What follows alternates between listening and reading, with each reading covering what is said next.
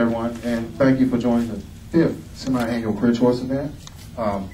First, we'd like to thank Seed Public Charter School for allowing us to have this event here. We'd also like to thank our panelists for coming out today and helping us with this program. The Career Choice was implemented in 2010 with the purpose of steering African American students towards degrees and careers in the areas of science, technology, engineering, and math. This program further serves to connect students with professionals in the areas of STEM so they may make a more informed decision about their futures. We're excited to present this year's program. Our panel features a group of professionals who are compassionate about helping their community grow.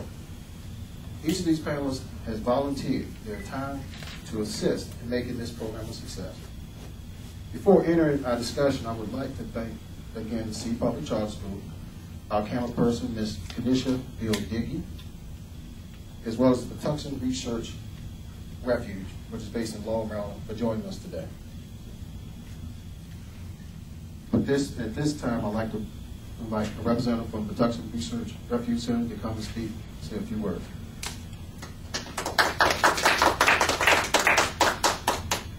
Thank you very much. It's a pleasure to be here. My name is Nell Baldacchino from Patuxent Research Refuge, which is a U.S. Fish and Wildlife Service facility, Water Department of Interior, and we are right up the road, just up the Baltimore-Washington Parkway. I'll tell a little bit about Fish and Wildlife Service careers, but first let me tell you a little bit about what we have. And we have a large visitor center with exhibits about wildlife problems, wildlife research, and we have lots of lands people can enjoy wildlife recreation. People come out and hike and go fishing and enjoy the environment. We have a lot of education programs for all ages. So if you're interested in any of those, let me know. We can get the information. You can visit our website. We're also co-located with us is the USGS Patuxent Wildlife Research Center, which is a U.S. also Department of Interior facility, and they are responsible for all kinds of wildlife research.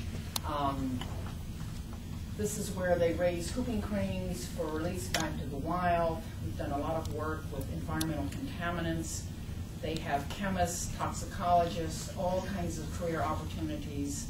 And the Fish and Wildlife Service does as well, from biology to people involved in administration, librarians, veterinarians, animal care people. So there's a huge variety of career opportunities between the two agencies that people can participate in.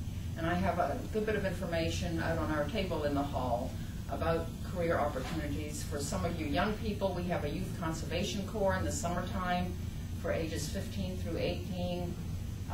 You do get paid minimum wage, and you work outside all day, but it's a good way to get to know the environment, some of the problems in the environment, and get involved in land management activities. And it can lead to careers. We also have internship programs and volunteer programs. Mr. Messier in the back is one of our volunteers, and we have older student volunteers, as well as people of all ages, but giving their time to us and doing all kinds of things. Everything from writing articles to landscaping to helping with trails, removing invasive plants, you name it, all kinds of opportunities for volunteers. And the interns are basically full-time volunteers, and they get a stipend as well. And we have them basically year-round for usually 3 months at a time. So you can get a feel for whether you like that kind of work. We have educational volunteers, and we also have biological volunteers and internships. And there are quite a few other employment programs that the service is involved with. And again, I can give you more information. If there are any questions, I'd be glad to try to answer. And again, we're happy to talk to people afterwards and give you detailed information on how to apply for the Youth Conservation Corps or some of the other programs that the Fish and Wildlife Service has. Thank you, Aaron. Thank you. Next, we're going to have the panelists take a few minutes to give a brief introduction.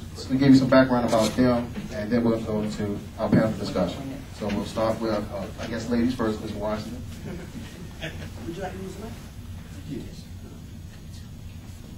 Good morning, everyone. Good morning.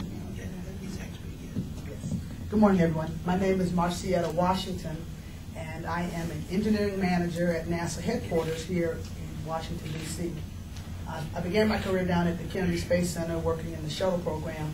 So that's what I always like to call my baby, the NASA shuttle program. Although we have now retired the shuttle program, that is what I did for most of my career. I was an engineering major at the University of Central Florida way back when, and was fortunate enough to be able to be hired by NASA right out of college. So I've done my entire career with NASA. I transferred to headquarters a few years back, some 20 years ago, working with the space station program, the International Space Station program, working with the Russian folks, and it's just been a wonderful, wonderful career for myself.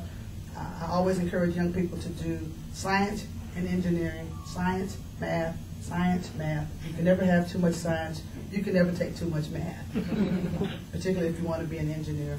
But it has been a passion for me. I was very fortunate to land in a career that I enjoy. So going to work is not like going to work, because I enjoy doing what I do every day. The people are another thing, but I love my work.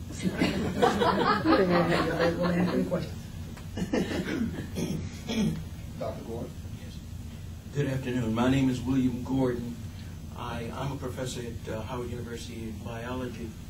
I started my career with undergraduate training at Tuskegee University.